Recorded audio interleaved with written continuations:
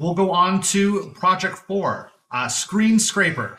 I'll turn it over to Nick, Les, and Wyatt. Thanks for having me, Brad. Let me share my screen. There you go. Oh.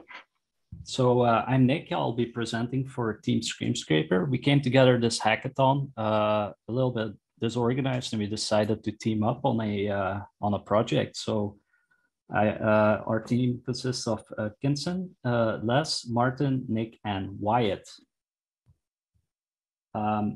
I know radiologists like to work in a structured way, so here's an overview. We'll go over the background. We'll talk a little bit about proprietary systems, what screen scraping is, and what methods are used in this demo.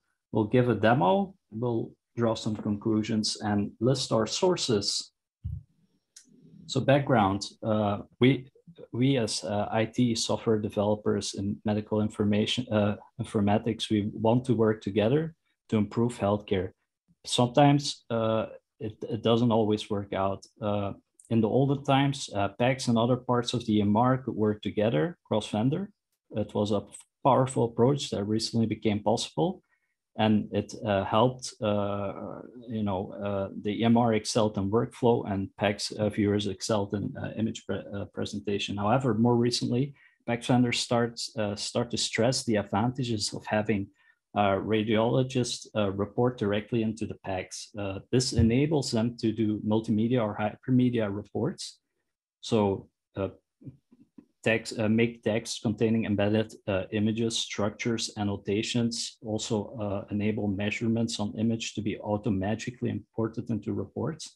But in fact, we found that it actually sometimes hinders the integration of the PACS into the overall workflow of the EMR.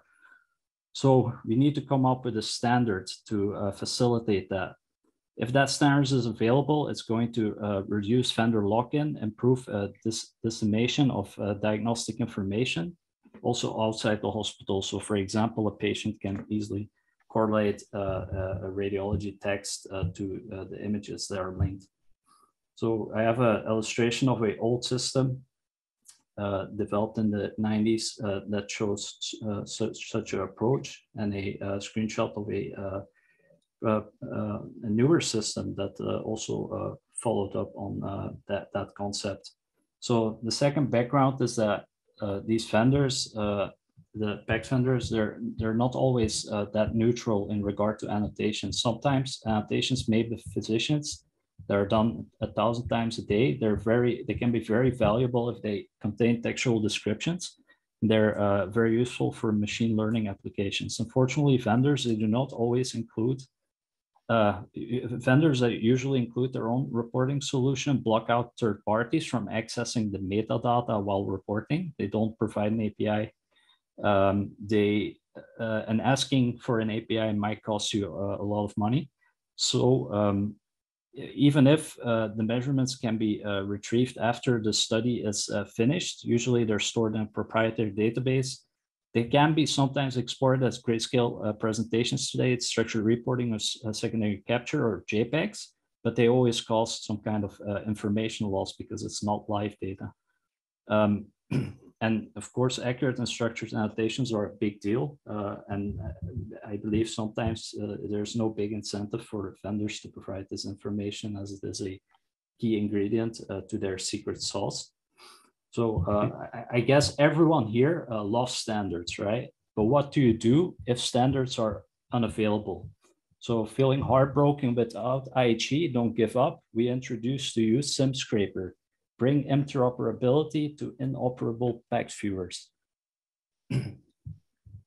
So the project aim is to create a vendor-neutral, generalizable annotation extractor, and this without relying on the support of any specific PACS vendor or standards. Why? The EMR should have access to data being shown in the PACS viewer. Another why is high-quality labels are quite essential to advancing AI and machine learning. Of course, this is not a tool to withstand the ages, because I hope, and I believe everyone hopes, that eventually the vendors will agree on an interoperable standard, and we can better assist physicians and patients. So what is live screen scraping or data scraping? In the original sense, it's just reading the text on a computer monitor, often used to modernize legacy systems. It can be used as, for example, an assistance tool, text-to-speech for visually impaired. So how did we go around doing this? What were the methods used? First step, we developed a Java application that localizes a opened PACS viewing software, extracts the coordinates and the size of that window using native OS calls, then checks if the mouse cursor of the person doing the reading is currently inside the bounds of the viewer. Then finds the currently active viewpoint by finding the rectangle that encapsulates the mouse. As you can see in the example image here, the cursor is inside the viewpoint. The software, the Screenscraper, will find the viewport, and then it kicks off the juicy bits. So once this position is extracted, the Screenscraper will start recording video footage of that viewport and will check for changes. So scrolls, clicks, key presses, pixel updates, and OCR matches. We can do this because measurements and annotations usually have a distinct color, and we have a color selection wheel that you can predefine for your PACS viewer. We can then use image processing like RGB filters to extract data currently being displayed in the viewpoint.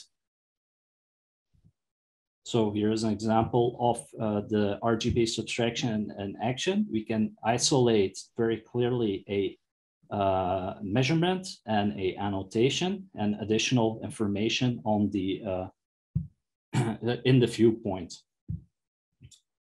Not only annotations or measurements are useful, sometimes overlays contain useful information as well. For example, the image in the series and the exact pixel coordinates of the mouse inside the DICOM file. Sometimes the number of rows and the zoom scale can allow for coordinate extrapolation, so you can find the exact X and Y coordinates inside the DICOM file without ever looking at the DICOM file. And it sometimes gives the ability to detect organs without using any kind of artificial intelligence, because the organs are sometimes included in the viewer. So you can also auto-remove organs in your reports section, because Screenscraper has that functionality as well. So it's time for a little demo. Let's see. Let me open IntelliJ and start. So once I select my viewer software, I can select the viewport, for example, this one, and I can start measuring.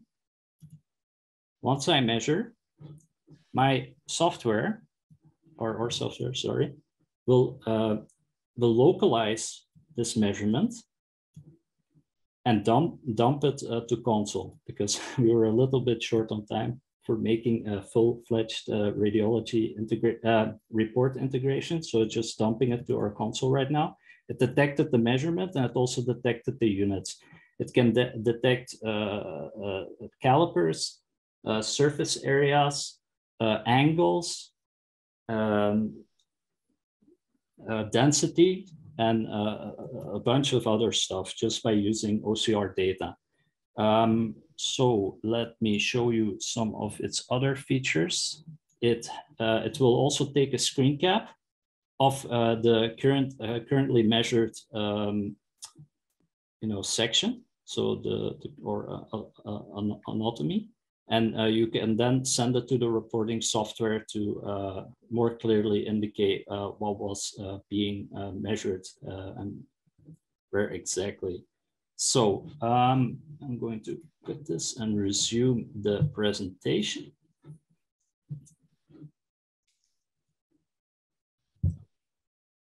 So what are the results? We created a Java-based Screenscraper to export annotations. The code will be publicly available at GitHub, we hope to allow interactive multimedia reporting between any PACS viewer and EMR system using standards. Why is this useful? You know, if you label data and you use a clever radiologist and a committed radiology, you can, you know, get some very interesting results if you have that data available to you. So the summary is we created an open source Java-based vendor neutral Screenscraper proof of concept. It actively monitors the user's activity and whether there are mouse clicks on the viewport. That's when our software is activated to capture screenshot videos and then analyze it using OCR to extract metadata. It can be used in workflows to produce multimedia reports, preferably via standards like HL7 Fire Diagram Structured Report or older, still awesome APIs.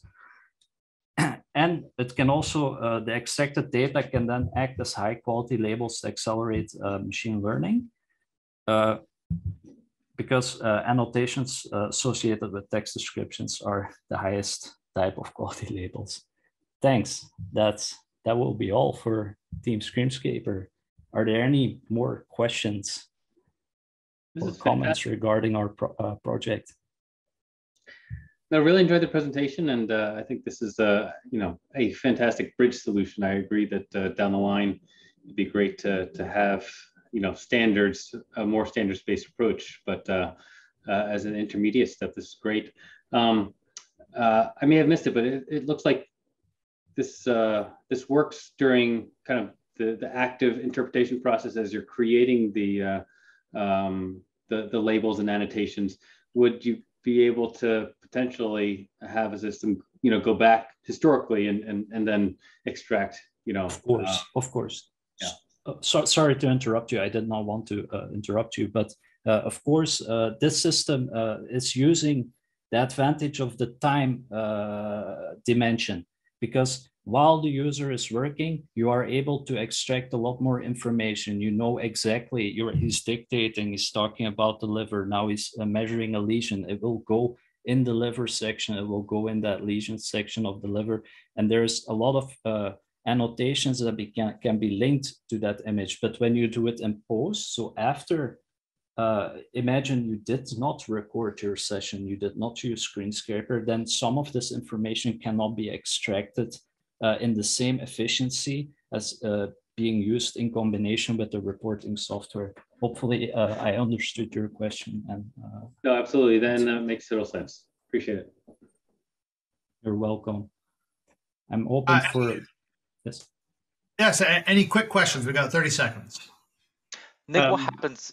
Well, go ahead.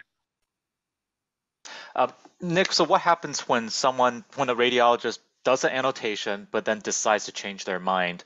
Does the system recognize that it's been deleted and eliminate the annotation export or respond in some way?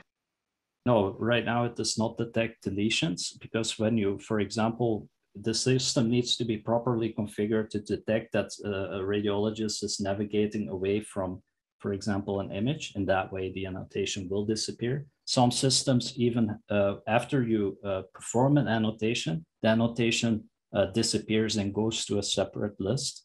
I know it's several systems that have that, so that might not be feasible. So if the physician, I just realized that creates an extra workflow for the radiologist, perhaps. No, that most definitely creates an extra workflow for the radiologist, of course. But yeah, we'll see what we can do. I have no answer regarding that. Very good question. Thanks. Thanks so much, Nick. Thanks so much, judges. So that was Project 4, Screenscraper.